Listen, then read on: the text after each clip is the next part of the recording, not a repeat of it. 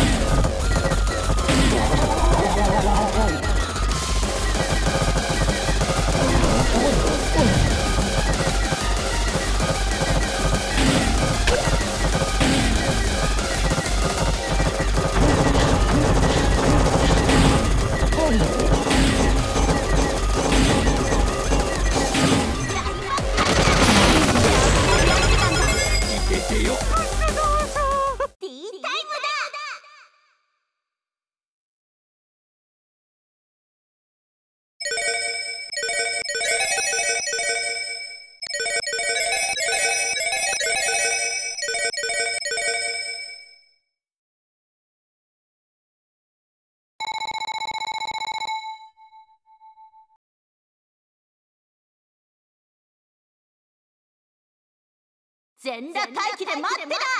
焼き鳥の気分だ。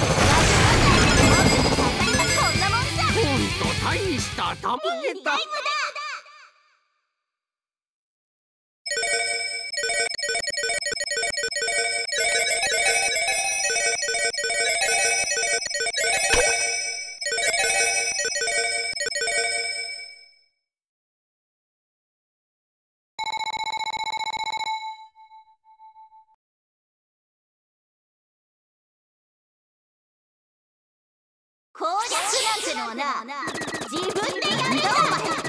どうして僕も入れないんだ。くだらない嘘をやり潰してあげましょう。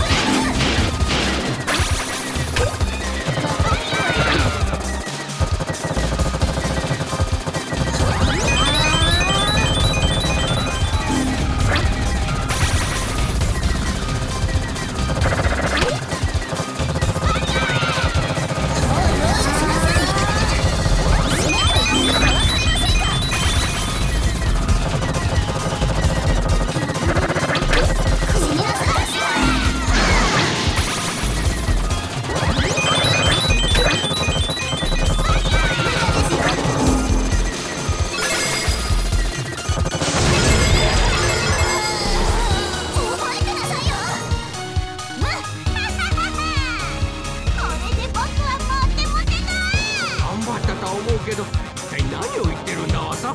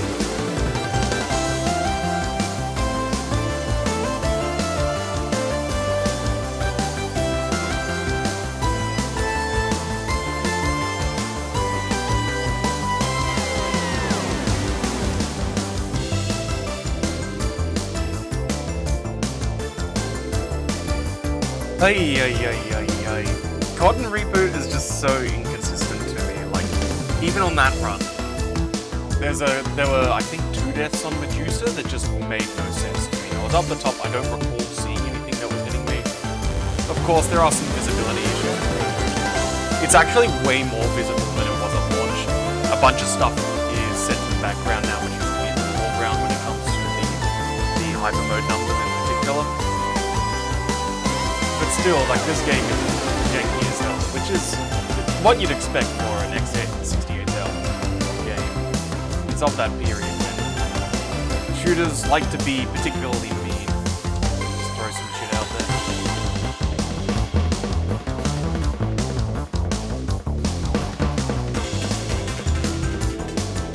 But hey, that is finally an actual 1cc of Cotton Reboot. Appli is a stronger character than Cotton. Just that extra width that she has on her main shot and the slightly backwards arc it has means that it catches a lot more stuff. So you aren't relying entirely on the flash to hit things behind you. And the other problem is, of course, she disables the cutscenes, which is not a problem in rock and roll. Everyone just gets Cotton's cutscenes in that game. So I might go back and Cotton fights. Certainly, obviously, my strat there was pretty obvious in the end. Gather as many blue gems as I could for the final fight, and just cast the barrier. For anyone who hasn't played this before, every time you cast a magic spell, which is just push the magic spell button. It gives you a few iframes at the start to take through stuff. There's a couple of deaths there where I think the dragon on that run, where I was like, I was pushing it but not quite fast enough to come out or recovering something else. So got gameplay something like this. But if you hold down the bomb button, you can charge up shield, which will put their hand in the air, and then they'll give you the alternate spell for each one. For the fire, that's the big bunch of homing shots. For blue, it's the barrier, which is the most important for survival. For green, what's the green one? The green one is, remember, the worst one. I think it's just like a general smart bomb's green clear. And purple's, it kills every gem on screen and sucks them towards you, so you use that for scoring.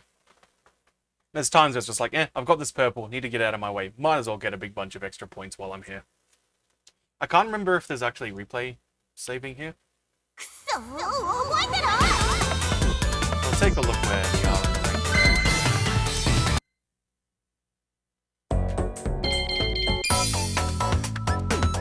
Okay, my ranking is... That clear was still way worse than one of my cotton runs. How about that? And yeah, I don't think there's actually a replay save. Sadly. Oh, we did it. We're clear.